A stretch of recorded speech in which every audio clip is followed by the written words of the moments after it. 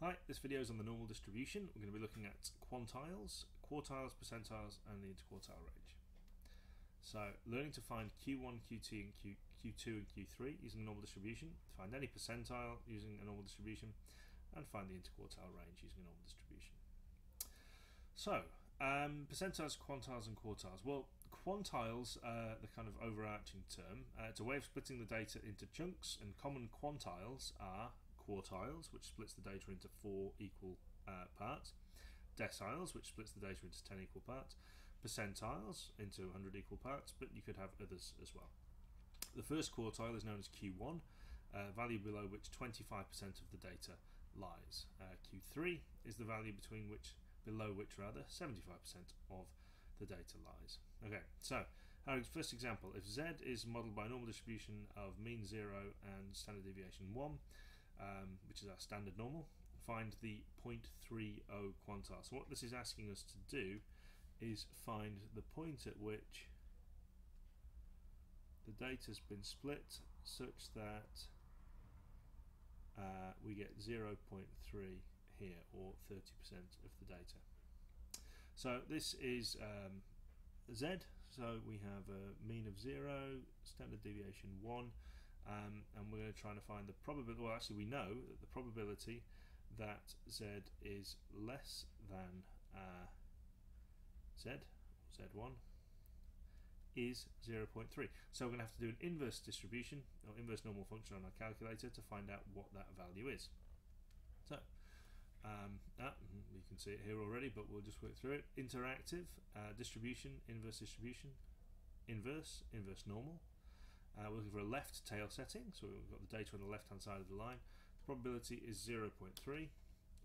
Mu is 0, sigma is 1, and there we go, minus 0.5244.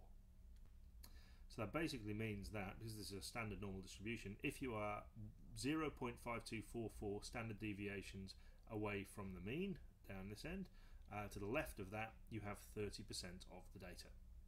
Okay, next one, the 80th percentile. So here, we're being asked to find the point at which 80% of the data lies below it. Now we know that's going to be off to this side because 50% is slap bang in the middle there.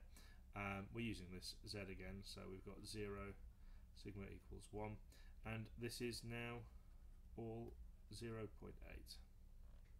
This time I need to solve the problem. The probability that Z is less than, we'll call this Z2, is equal to 0.8. Again, I'll use an inverse normal distribution function on my calculator to work that out. So I go interactive, distribution, inverse normal. It's a left tail setting still because the data is to the left of our line there. This time it's 0.8, it's still 1 and 0, which gives us 0.8416. So that's telling us that at this point here, your 0.8416 standard deviations above the mean, and that means that 80% of the data is to the left of that point. This one asks us for the first quartile. For that we have to know that that's talking about the first 25% of the data. So again, if we draw our normal distribution, with 0 here, sigma equals 1 here, 25% then is going to mean I've got 0.25 here, and I have the same type of problem. Inverse normal, interactive, distribution, inverse normal. This time I have 0.25, and it tells me that it's minus 0.6745. So the probability that Z is less than, I'll call this Z3, this is the third question, the probability that equals 0.25 is minus 0.6745. So that's the value, it's 0.6745 standard deviations below the mean, and to the left of that I have 25% of the data. Now, here we've got Q1 mean, which is also the median here because it's the 50% point here, and Q3 marked on, which means that 25% of the data lies to the left of Q1. Another 25% lies between Q1 and the mean, which is also the median here, the middle point. Another 25% there takes us to Q3, and then the final 25% would be in here. The interquartile range is the distance between Q1 and Q3. So in order to work out the IQR, or interquartile range, we need to know what that value is and what that is. Actually, if you know that and you know that, you can work out that because of the symmetry. So our question is, find the interquartile range given that x is modelled by a normal distribution with mean 71 and standard deviation 8.3. So first thing to do is to sketch it. We put in our mean here of 71, standard deviation is 8.3. The Q1 and Q3 are going to be here, which is what we're going to work out. And we know that that's 0.25 there, and another 0.25 there. There's a few ways you could work this out, but we'll do it this way. So, interactive, distribution, inverse normal. Now, this time it's a left tail setting. I'll do Q1 first. My probability is 0.25.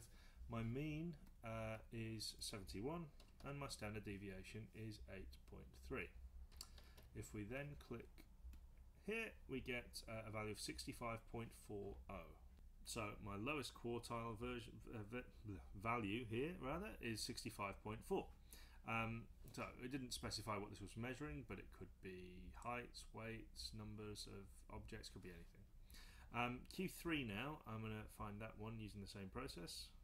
This time I'm going to go tail setting right because the data's over there. I want 0.25 to the right. I still have 8.3 as my standard deviation, and my mean is 71.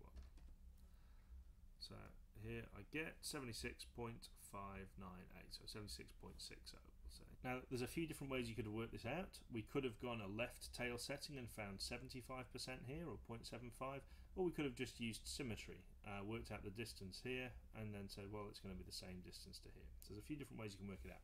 But now that we have Q3 and Q1, Q3 is 76.6, Q1 is 66.4, so we want the interquartile range Q3 minus Q1 is equal to 10.2.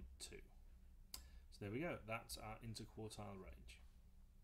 Okay, so a quantile is a way of dividing data into equal proportions. Common quantiles are quartiles, 4 equal pieces, deciles, 10 equal pieces, percentiles, 100 equal pieces.